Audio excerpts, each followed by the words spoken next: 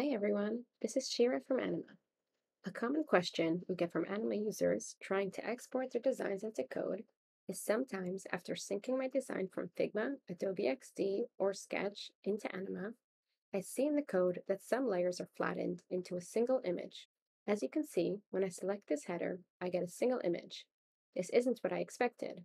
I actually want the background here to be a GIF and for all these different elements to appear on top of it.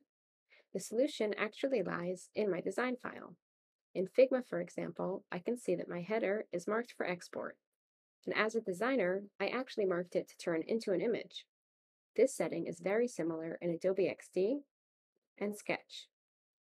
Meanwhile, in Figma, I'll remove this export setting, and now I'll sync the frame again to Anima.